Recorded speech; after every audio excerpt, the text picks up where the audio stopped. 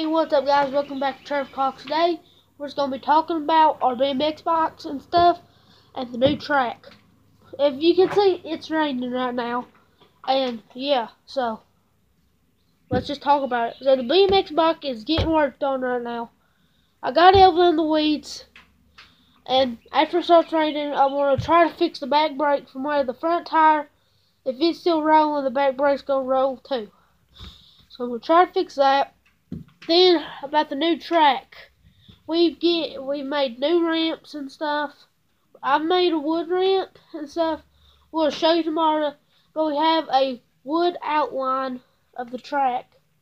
So yeah, guys, and the four-wheeler's been doing okay.